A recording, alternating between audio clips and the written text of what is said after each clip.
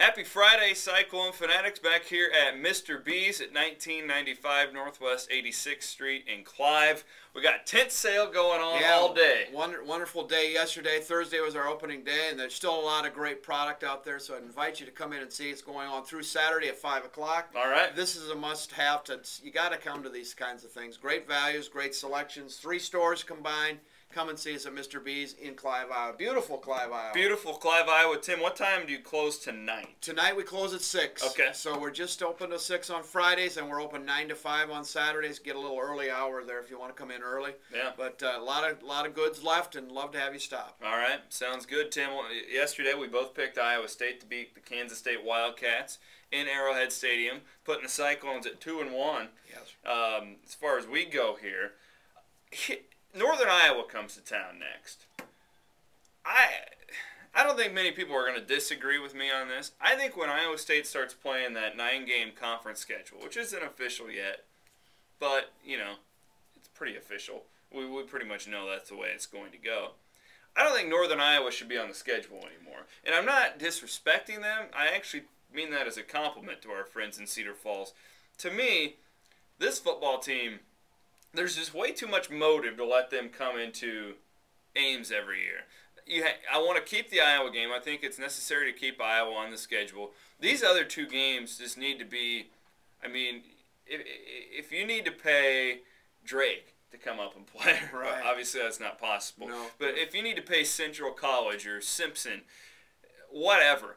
Don't let Northern Iowa inject, because that's the biggest game of the year if they're playing Iowa State or Iowa for them. They need to get Iowa State needs to get a W in that place, because the competition is tough all the way through the season. I happen to agree with you in one respect. You know, obviously we saw it last year. You and I actually on the field beat Iowa. Mm-hmm. They had circled that game and they wanted it so bad. I think it was such a disappointment. It actually hurt their season to lose that game. Probably. Because if they had won that game, they might have went on to better and bigger things. That would have been the biggest win in program history by far. Huge mojo, because as we all know, Iowa had a great season. But back to what you're talking about, I don't know if you look at the games we've had with you and I, they've all been tough, and we've lost a close one or 2. Yeah. I agree with you. I think we're laying ourselves out to have disappointment rather than, even if we win, it's expected. Well, yeah. There's no incentive for Iowa State there.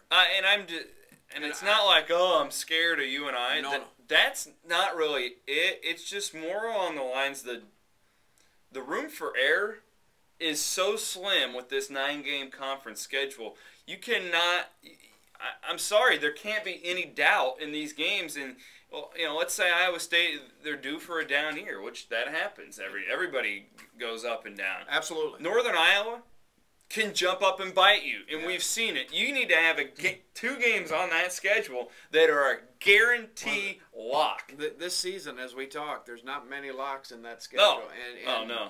And you and I, and hats off to them. I'm on your side of this deal. I think they put together Coach Farley's put together a great program up there. They're doing fantastic. They've got great athletes. They're doing it right. I mean, he's doing a good job, and they are a threat every time you put them on your field, even at Jack Trice. And this whole conference expansion thing could actually really end up hurting Northern Iowa, in my opinion, because if you get to a 14-team Big Ten league, I think Iowa would probably have the same conversation.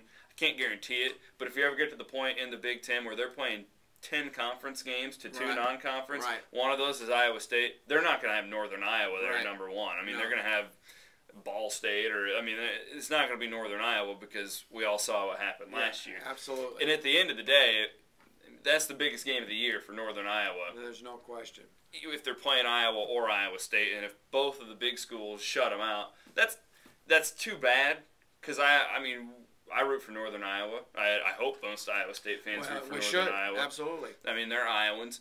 But, you know, it's a bummer for them. But at the end of the day, you got to look out for your own back. And it's not advantageous to have them on the schedule. It doesn't play well into a 9-game schedule in the Big 12 and giving a loss away potentially. I'm not saying we're going to lose to UNI. No, I don't think so either. I think we should, not 9 times out of 10, probably more than that, 19 out of 20. But when you need that one big win to get into a 7-5 season or an 8, you need that win. You need that win on the schedule, and it also keeps your players healthy. Playing somebody that's not going in there with all their ammunition, giving it all. That they're coming for the money. Yeah. But I am all for putting the most depleted program you can find on that schedule every year. My pride has nothing to do with it. Just get the win. And I think this year, and I'm going to come out with my prediction here quickly. I think this year we're safe. I think we've got too much offense right now, and I think the defense. There's some athletes there, as we've talked earlier in this predicting of the games. But I think I'd have to take Iowa State in this matchup. But in saying that, there's certainly a possibility of an upset here. Well, there is. There always is. But I think a lot of people, when you break down Northern Iowa's roster, man, they lost a lot of firepower. Yes, they did. But Coach Farley, here's the deal, though. That this has happened with them before, and they don't seem to drop off. They kind of are. They're one of those programs in the FCS or whatever it's called now. They more reload than they do rebuild. Right. So you're right. Yeah. You got to show up. You better show up. This asked the Iowa Hawkeyes last year. Absolutely. You can't sleepwalk. They lost that game except for the score. They really did. And they've had success. This is it. It's different with Iowa than Iowa State. Northern Iowa hasn't had much success against the University of Iowa. No. They've beaten Iowa State recently, okay? Right. So this is a game where these kids, a lot of the Northern Iowa kids are going to be playing in this game, know they haven't beaten Iowa State. You know what, though? The seniors last year. They remind them. They beat them. Yeah. And the whole culture in Cedar Falls, you're right. They don't fear Iowa State. And, they go into this game full speed ahead, and their fans expect to compete. There's no question, and I think it's going to be a competitive game. Oh, yeah. I think it's a 7-point ball game. Wow. With Iowa State winning. Interesting. I really do. I think that, Coach Farley's, that's a big game. You said it earlier. It's a big game for them, and he sits in that locker room and says, "Hey, we're playing our interstate rivals. We're gonna give it all we got." And it's a bowl game for those kids. It is a bowl game. That's a great way to put it. And so they want to give it all. So I think Iowa State, again, too much offense.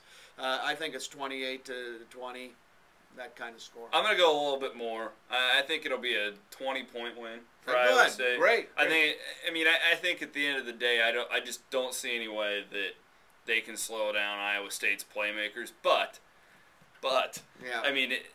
I wouldn't be surprised if it's a game like you predicted either. Well, I think they're going to have a hard time stopping that offense. I do too. I totally agree. And that's why I'm not afraid to pick the Clones in this one. What I hope is that it's about a 14-point game because Iowa State sits their starters out the majority of the second half. Wouldn't that be nice, and rest and get ready for that Big 12 conference, which gets tough. It's going to get tough, and we're going to break that down here coming up. Mr. B's, we're going to go game by game the rest of the season.